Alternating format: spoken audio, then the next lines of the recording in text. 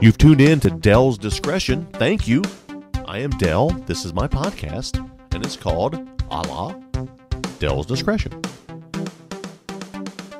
It's my opinion. It's my sayings guaranteed to me under the First Amendment while it is still intact.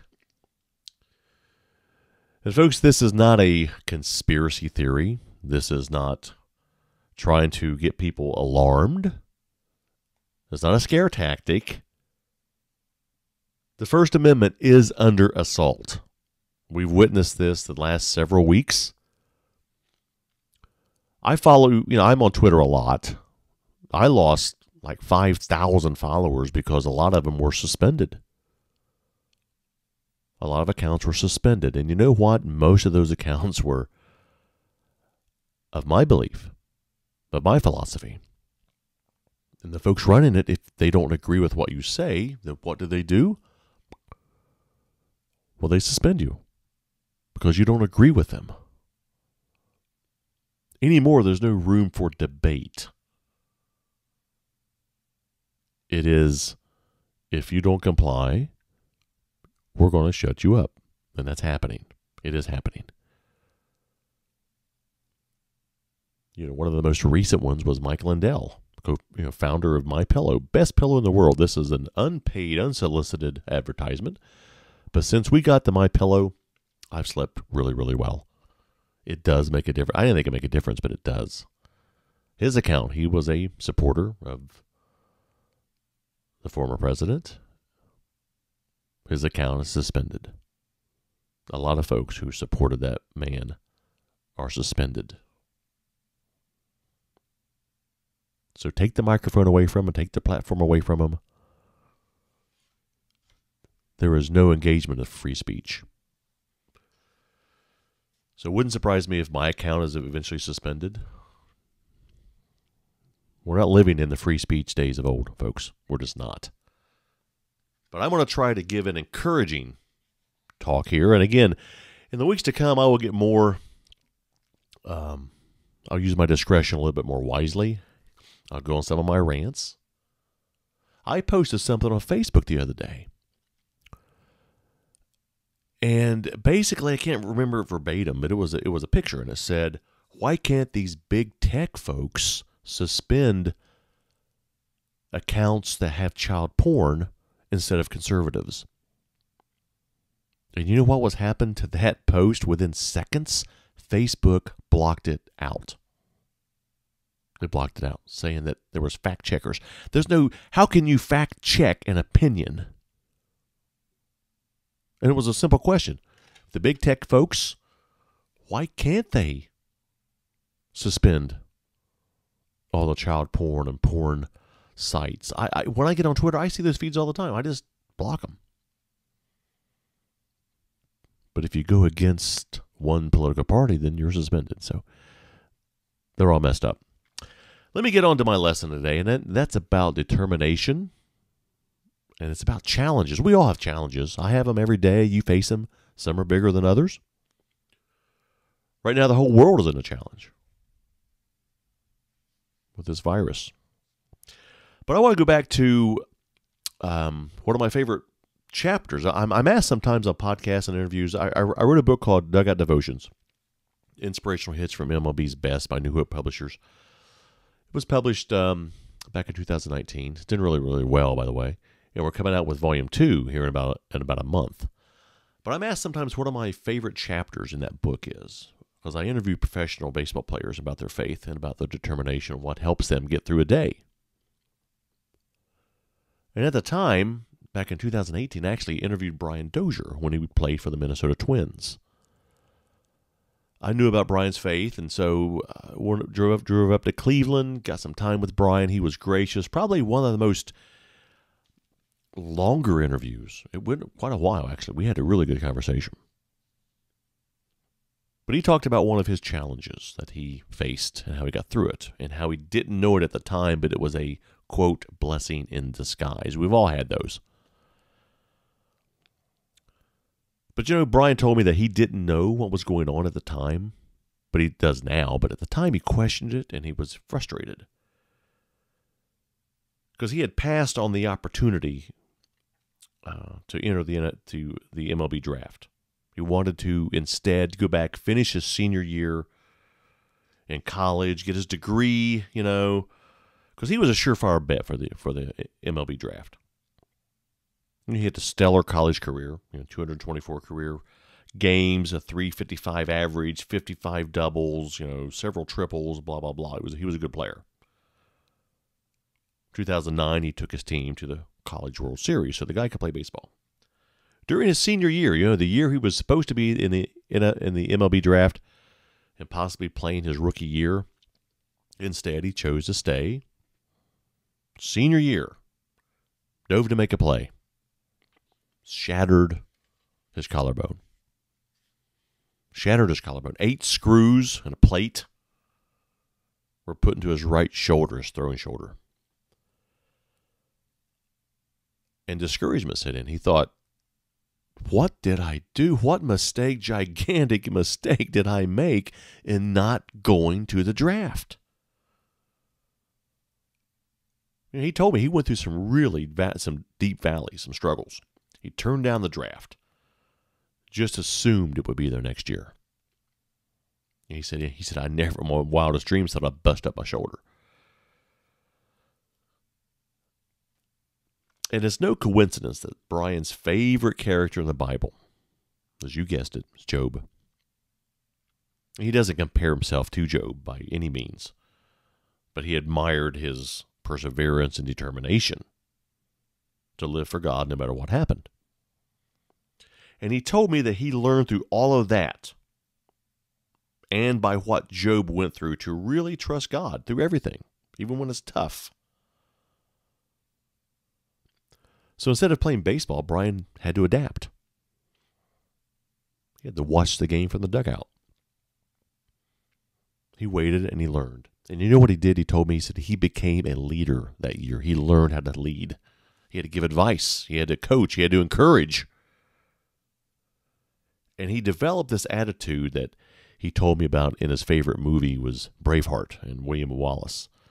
He said, never let them see you sweat. Even when you're down, be positive and strong. And that's tough to do at times.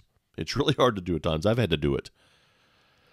And finally, he carried that attitude with him through physical therapy, through rehab. And finally, the NFL draft, or the MLB draft, came near. And he didn't know what to expect. He thought, I don't know if anybody will take me, because he didn't hardly play much. But in the eighth round, mind you, the Minnesota Twins selected him in 2009. He did not disappoint. In 2014, he became the first second baseman in the history of the team to record a 2020 season. That's 20 home runs and 20 stolen bases. He scored the second most runs in a season, 112. And the next year, fans selected him as a replacement in the Major League Baseball All-Star Game. His first at bat, ding, home run. 2016 became the first American League second baseman to hit 40 home runs in a season. He was grateful that the Twins gave him that opportunity. Again, he wasn't first, second, or third rounder. He was an 8th round draft pick. He waited. His waiting and his learning paid off.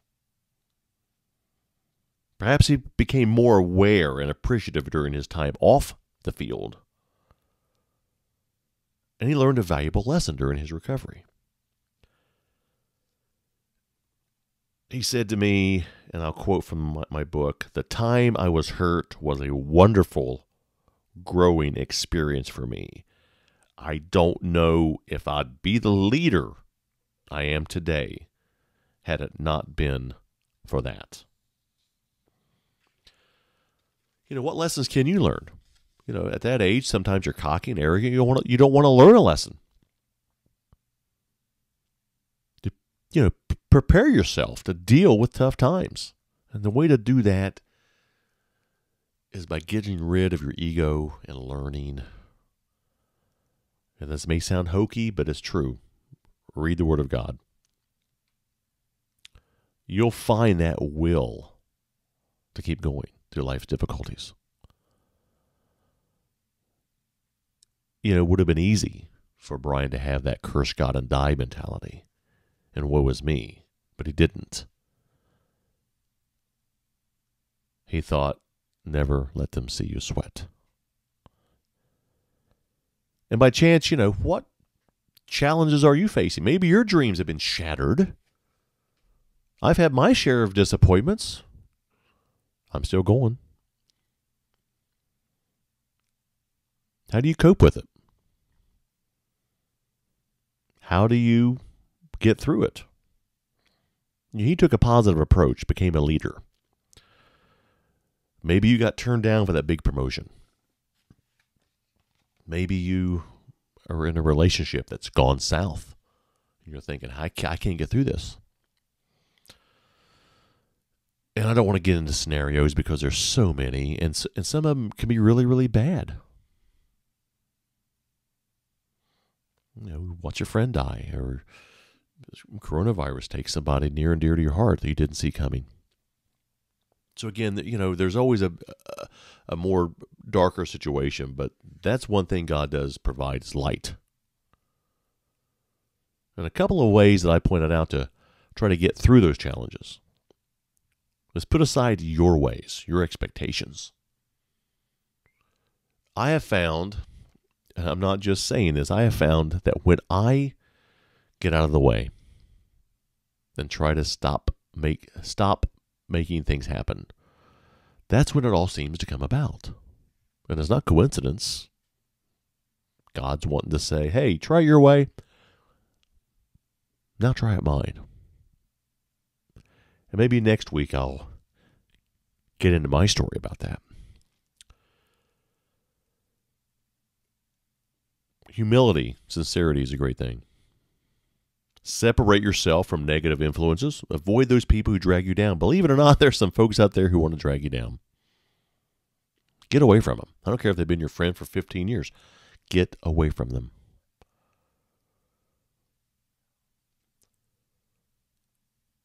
Put God first in your life.